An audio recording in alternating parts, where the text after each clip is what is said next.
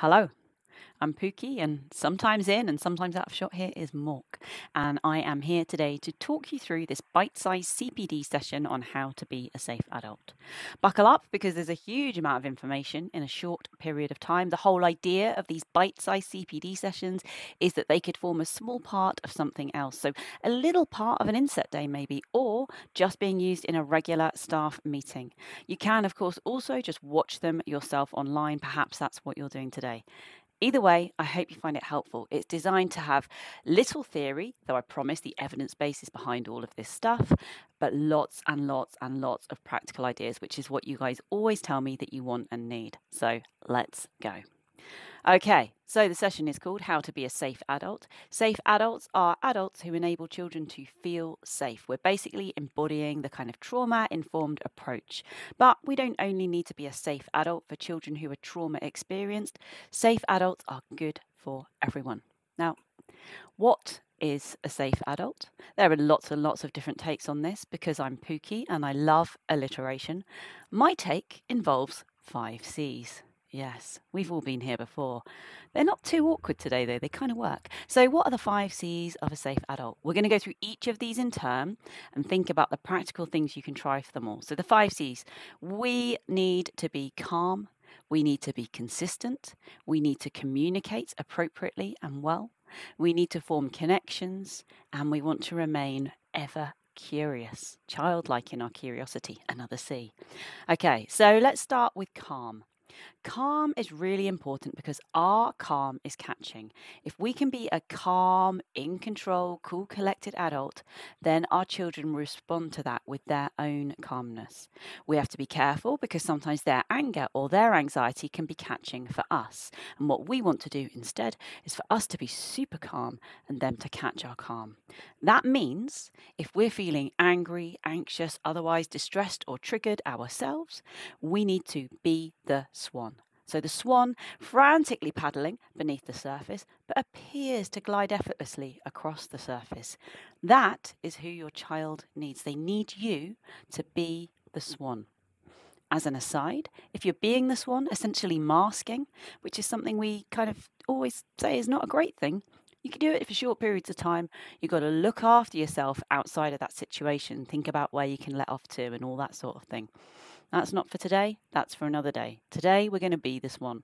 We're going to mask those feelings. We're going to allow the children to see a cool, calm, collected adult because that's what they need right now. So what can we do to be the swan, to be that calm adult that our children need? We can use our slow, low, low talking. Yes, I am peddling that one out again because it's great. And so many of you tell me what a difference it makes. Slow, low, low speaking, teach all your colleagues how to do it, will instantly make you sound calm and in control, even if you're internally freaking out. We speak more slowly. We slow down the pace. We speak more quietly. We lower the volume, and we speak more deeply. We lower the pitch. You can say almost anything with your slow, low, low talk, and it will sound calming to a child, but you might choose to develop a few phrases that work especially well for yourself. What else can we try? We can try a grounding technique such as 5, 4, 3, 2, 1. Now, don't get too hung up on the order of the senses here, otherwise you'll think you can't remember it and that you're going to get it wrong. It doesn't matter. Do what feels easy, but draw on the 5 senses to help a child to remain in the room, to draw them away and distract them from difficult thoughts that might be circulating in their head, and also just to take control of things a little bit with a script that you can kind of turn to. I tend not to use the sense of taste, though some people do, and instead I replace it with a deep cleansing breath at the end. This is a super simple calming strategy that can be used with entire classes if you want to, and it can give you a go-to script if you need something to say in your slow, low, low voice when you're kind of panicking. And then finally, you could try something like a breathing exercise. Breathing is fantastic because of the impact it has both on our physiology and our psychology. When we take control of our breathing, we help to rebalance things like the oxygenation of blood and how quickly things are moving around the body. And physiologically, that's sending messages, yep, in control. And psychologically, it's telling our brain, okay, it's okay. She seems to have control of this situation, actually. No need for me to press that big red panic button. So breathing is fantastic, both physiologically and psychologically. There are loads of different breathing techniques out there. One of them is box breathing, which I've included in here because it's super simple to teach. So with box breathing, and you might choose to demonstrate this if you're working with a group, we breathe in for the count of 4, we hold for the count of 4, we breathe out for the count of 4, and we hold for the count of 4. And you can talk someone through this. You can do it together and co-regulate. You can do it as a big group if you want to. I've done it with conferences of hundreds of people occasionally. Usually, and here's a top tip, when I need to regulate myself, I can talk people through this technique. We all regulate together. I manage to get my SH1T together, and the teaching can continue. Might work for you too if you're also of an anxious disposition. So box breathing, really lovely, very easy breathing strategy that you can teach, but there are others out there. Pick your favorite and use that to help to create and enable calm. The next C is about consistency. Our children basically need boring adults. Boring is brilliant. Kids need to know exactly what they can expect of us and exactly what's expected of them. This takes all of the guesswork out of day-to-day life. Anxiety is provoked when we don't know what's going to happen next. When we have an adult in our lives who's really lovely and so kind and nurturing one minute, and the next minute they're shouting and screaming and ranting and raving. This is really hard. We're trying to do the opposite. We're trying to be that adult that the kid knows exactly what they're going to get from them. That doesn't mean you have to be one particular type of adult. Some adults are strict. Some adults are more kind of Miss Honey. But actually, it's about the kids just knowing what to expect, what you're going to expect of them, having rules and kind of sticking to them. So what can we do to try this? You can think about your rules of your classroom, of your setting, of your group, of wherever it is that you're working with or caring for children. I would recommend trying to reduce those rules down to as few as you can. Paul Dix is a big advocate of this, having as few as maybe 3 rules, keeping them really simple so that actually the children that you're supporting can remember all the rules. Then they'll feel more likely to be able to adhere to them. If you've got 63.5 rules, they're not going to remember them all, and it almost feels futile trying to stick with them at all. Makes things feel unpredictable. Add routines and rituals that can be repeated regularly. So maybe there are parts of your lesson, of your session, of your meeting with the child that you've got in mind that can be repeated each time. So looking for things that are ritualistic, little routines you can have. That might be about what happens when you arrive, or when you say goodbye, or when you tidy up, or when you start a certain activity. It doesn't matter. It's about what works for you. But those little things that we do again and again, little scripts, little parts of how we are together, just feel good, and they are quite connecting as well as being consistent and predictable. And finally, if you do need to be flexible in your approach to the rules or the way that you're running an environment for a particular child, perhaps they have special or additional needs, that means that needs to be the case. That's okay, but you've got to actually be really clear about what those new rules are, and then you've got to stick to them. Otherwise, you're creating unpredictability for that child. You're trying to be kind by being flexible, but you're creating an unpredictable situation. So it's fine to be flexible. It's important to do that, but work out what the new rules are and clearly share them well with the child. That takes us on to communication. We've got to make sure that we communicate well, appropriately and consistently with our children. It's not good enough just to do these things. We have to share them. So, for example, with the rules, it's no good having them if we haven't communicated them in a way that a child can hear. The number one thing you have to remember when it comes to communicating with children in a safe way, it doesn't matter what you say. It's not about what you say. It's about what the child hears. So they may hear something very different than what you think you've said. And that might be because they misinterpret either your instruction or what you're asking of them or telling them, or that they misinterpret things like your tone of voice or your body language. So we need to just think about those things and try to work out how we can understand what a child has actually heard and how they're feeling, rather than simply our predictions or our hopes for what is happening there. Get your child involved, hear their voice. So what can we do to have good, safe communication that's consistent with our children? First of all, simplify everything. All instructions being given really simply is helpful for everyone, particularly those learners who might have a lot going on. So this little slide is, I was going to say it's tongue-in-cheek, but it's just a really real representation of what happens when somebody gives me directions. I never ask directions for this reason. So I asked this chap, not me, asked this chap for directions to the pharmacy, and he says, well, go to the tree at the end of the street. He says tree, and I'm thinking 8,000 things. I'm thinking about the tree, I'm thinking about the light, I'm thinking about the colour of the leaves, I'm thinking about conkers and how I love them. I am thinking about him and his itchy jacket and then the smooth elbow pad. I'm thinking about so many things. All he said is walk to the tree at the end of the street, and that's triggered all of this. I'm also worrying about how I've interacted with him. What's he thinking about me? And I've got these kind of thoughts going around in my head. And then he's finishing his instructions, having like waffled on in the middle with probably some really useful stuff. He's like, it's directly on your right. Okay. And I'm like, yeah, sure. Prompt, walks off in the wrong direction. That's what happens. And so what we need is like really simple instructions in order to be able to actually process them. You just need to remember that for many, many kids, there's a lot going on in their head. Maybe because they're neurodiverse and they're really overly sensory stimulated by stuff in the room. Maybe because they're trauma experienced and they've got different kind of memories circling around in their head. Maybe because they struggle with OCD and they've got intrusive thoughts going on. There's all sorts of reasons why a child might have other stuff to process than the instructions you're giving. But the long and the short is, if you give simple, clear instructions, everyone will benefit.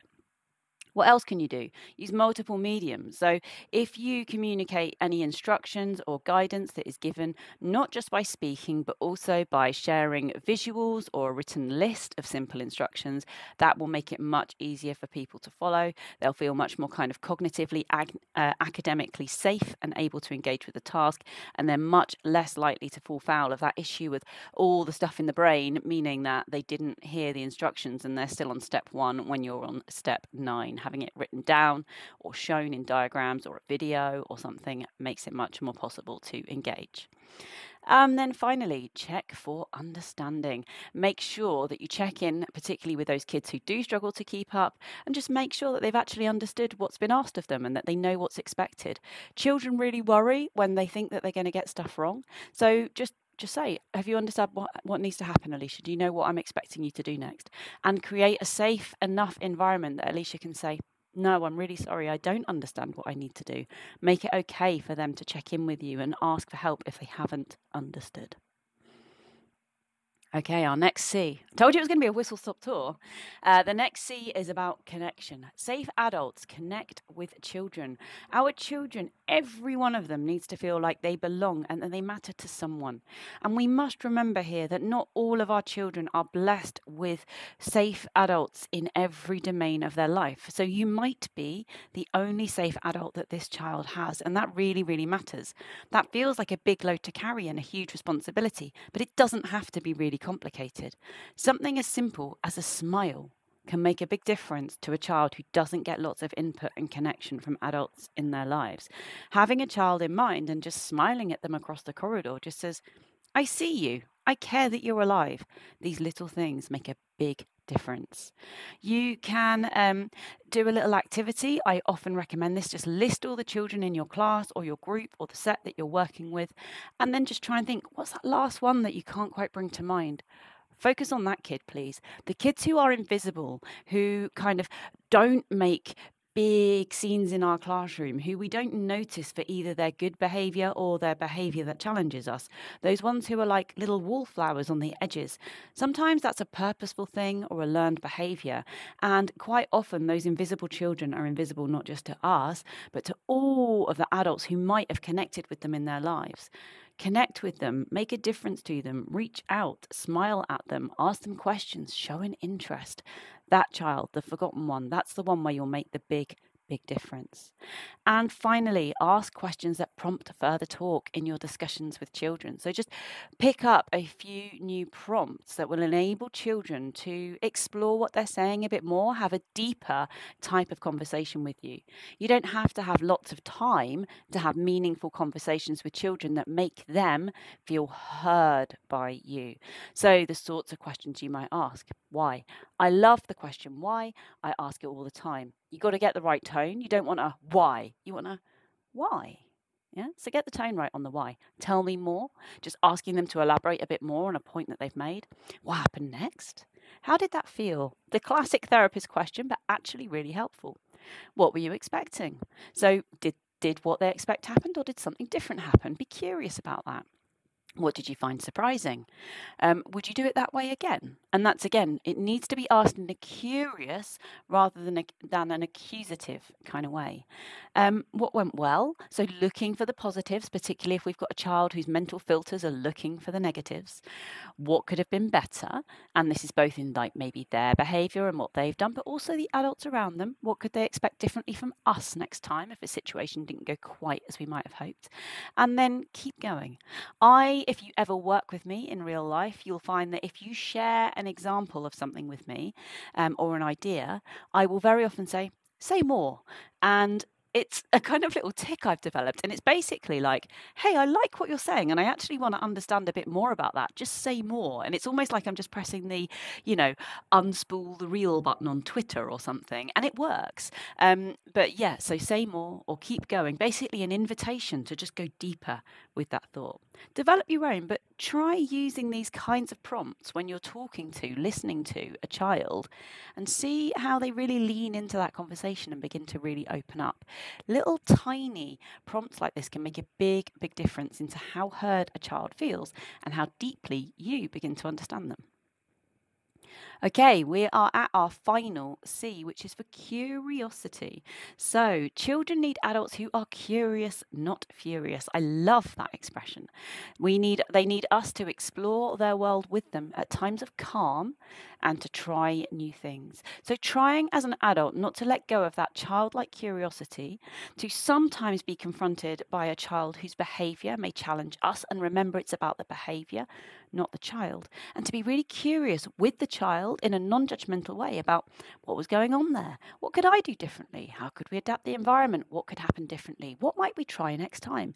Did those things that we try work? With no expectation that they would or they wouldn't, just being really curious and experimental in our approach, and allowing them to see that curiosity in us and enabling them to be curious about them, their world, and us as well. So, what does that look like in practice? Things we might try. Wonder. What need is being met when behavior challenges us? So, when we see behavior that, for whatever reason, we find challenging, we don't like, we'd rather it wasn't repeated, then we need to be thinking, what's going on? Why is this behavior happening? When we see behavior that's repeated, regardless of what it is, maybe it's soiling, maybe it's lying, maybe it's self-harm, maybe it's a child being disruptive in class, whatever it is, the behavior, if we're seeing it being regularly repeated in some way, there's something that's reinforcing that behavior. It's meeting a need of some kind. That doesn't mean that the child has calculated this and said, when I do X, then Y will happen, so I'll continue. It's often much more kind of intrinsic and subliminal than that. But the something is rewarding that behavior, and so the cycle continues. So what need is being met? There's loads of different needs that can be met by different behaviour. So examples here, it might be that that child is needing attention. I hate the phrase attention seeking, but attention needing is so valid. Some children need attention. They don't get it elsewhere. Maybe they're that wallflower and they've had enough and they need some input. Perhaps they're just hungry or thirsty, and those basic needs right at the bottom of Maslow's hierarchy of needs have not been met. Maybe they need to escape. Maybe they needed to create an opportunity where they could get away, to go into that flight response, to be away from this situation because something has triggered something challenging for them. Maybe they need sensory regulation. Perhaps they're overwhelmed and they need the opportunity to get back into the center of their window of tolerance. Perhaps they are attachment needing and they are seeking care or connection. Some children can only get that through being told off, but it is connection of some kind. Or maybe they need to be heard. Some children's behavior is the only way in which they have found with communicating with the world around them, particularly those children who can't speak or don't speak, or whose communication skills are in some way limited. Perhaps they have English as a second language, or they are deaf and they use sign language and not everyone around them does, or they have some other communication barriers. Then these are children who may use their behavior in order to be heard. We see it in young children, children with special needs, children with any kind of communication barrier, because kids are really clever. And if they can't make you heard with their words, or maybe they used words and they still weren't heard, they can make themselves heard through their actions. Food in particular here and self-harm can be very, very powerful ways of making themselves heard. So what need is being met? Be curious about whether it's one of these or another need. What else can you try? You can be curious using Toyota's 5 Whys approach, which I often refer to as the toddler approach, because it's just like being a toddler, just going, why? And this is when we see something that we don't understand. We just get really curious about it and we go, okay, well, why is that happening? It's from business.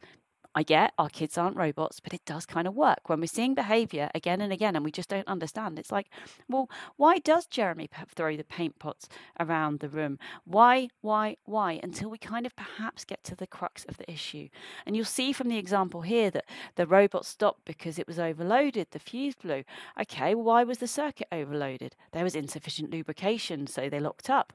Why was there insufficient lubrication? Well, the pump on the robot wasn't circulating, and we get through. And in the end, actually, the problem we need to fix is really simple. There's no filter on the pump. But if we hadn't asked all those whys and we just started with why did the robot stop, we might have done any one of 100 things to try and fix that robot. We had to ask all the whys. And it's the same with the children. Maybe Jeremy is throwing the paint pots around the room because actually he's got a need for sensory input. Perhaps he's under responsive right now and he needs to create some input. Or maybe he's found that when he throws the pots around the room that he gets removed and he goes to a place of calm and quiet and he really needs that right now. Or maybe he's just utterly overwhelmed and he needs to get that anger, that energy out somehow. But if we don't explore what's going on, then the way in which we might try and meet that need might just be wrong. So we need to understand what need is being met. We might get there through all of our whys, and then we need to think about how else can we meet that need. Okay, and so then finally, in terms of what we can try for curiosity, at times of calm. So we don't do this when difficult stuff is happening. At times of calm, when we're being swan-like and the child is calm and happy too, relatively so, then we brainstorm with them and we think about different ideas. We reflect on what's working and what's not, always with curiosity, not with furiosity or animosity, but rather with that childlike curiosity with the child, and we explore with them. Okay, at times of calm. So that's your safe adult. They're calm, they're consistent, they communicate effectively so the child feels heard. They connect and they have a childlike curiosity. So what you would do now in your session, if you're teaching it, and have a little think yourself if you're watching online, is to think about, for these 5 areas, what's already working well? What can you share? What can you encourage other colleagues to do as well? What might you try from those various different try this ideas? What might you try today, tomorrow, next week? And then think really carefully as a team and discuss what your next steps as a team might be to address some of these areas. Okay, so your next steps will be, if you would like to take this learning further, you might have a read of my guide, How to Listen So Children Who Need to Can Talk. You might watch this video, which I put together in the pandemic, but actually these ideas of loving, listening and laughing together, I think pervade and are really important in terms of being safe, happy adults working with children. And you might give this lovely podcast episode with Kevin Hewitson a listen about how we can build effective learning relationships with every student. These and other resources will all be on my blog, along with all the different versions of the slides, so that you can have these as a recap or teach the session yourself, either face-to-face or online. I really, really hope that you found the session to be helpful, useful, something that you can engage with, and I'd love to hear your feedback on it, because I spend a lot of time creating these resources, and if they're useful, I'd love to know how you're using them so I can make them even better. And if there are things that you think I can improve, I'd really welcome that too. So drop me a line on the various socials, or via Twitter, via email, etc. Love to hear from you. Thank you so much, and thanks for all that you are doing for the children in your care. Until next time, over and out.